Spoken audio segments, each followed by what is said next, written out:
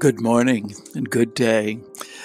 Welcome to our devotional for the 21st day of Lent. Today, our theme is For When You Feel Forgotten by God. As I said the last day or two, we're crossing over the halfway point in our observance of this season, and Lent is a time for us to stop and look inside and to look to God and to look around us. We've had examples of all of those during this time. Today, our scripture reading comes from Psalm 13. This is a psalm that King David wrote, and the subtitle on it, which is not actually part of the scripture itself, but is kind of like a pointer for the text, says, "This is a prayer for help." Excuse me. "Lord, will you forget about me forever? When will you remember to come and help me? My thoughts make me worry all the time. How long must I continue to be sad? How long will my enemies continue to win against me? Lord, please listen to me. I feel that I am nearly dead. Please give me the strength to live. If I die, my enemies will say, 'We have won against him.' My enemies will be very happy if I fall. But I will trust you because of your faithful love. Please make me safe so that I can be happy and thank you. Yes, I will sing to praise the Lord because God will surely help me."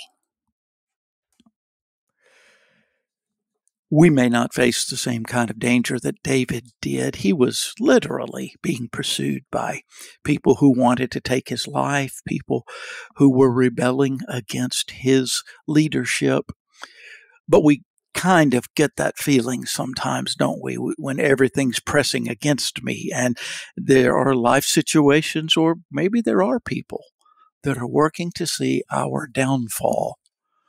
What a powerful psalm Psalm 13 is. Kate Bowler asks us to ask the question today. The psalmist says, "I am shaken." Is that true in your life? With things that are going on right now, or you can remember a time when you felt so shaken. As we pause and realize that we can again trust in God, that it begins with our opening up and calling out to God. The action that Kate suggests today is to make a list of the people, places, and circumstances in your lives and in the lives of your family, your friends, and your community that are aching for restoration. I just say that's a really good thought when we do feel forgotten, when we do feel broken, when we do feel threatened, to remember that we are not the only ones feeling that way. We live in a world that feels that way. Kate suggests that we pray the words of Numbers chapter 6, verses 24 to 26. That you pray this prayer over this list, or if you have time to just go one by one to pray name by name. That's the prayer that says, "The Lord bless and keep," and then you put in the name. Let's just use John today because I could use this prayer. "The Lord bless and keep John. The Lord make his face shine upon John and be gracious to John. The Lord lift up his countenance upon John and give John peace." That's an excellent prayer exercise. Start with your own name and then just put the names and the situations and the things in your life that come to mind. Just put them straight into that Bible prayer. Our closing prayer today is another breath prayer. When you breathe in, you pray, I am shaken. And when you breathe out, but I trust in your steadfast love. I am shaken,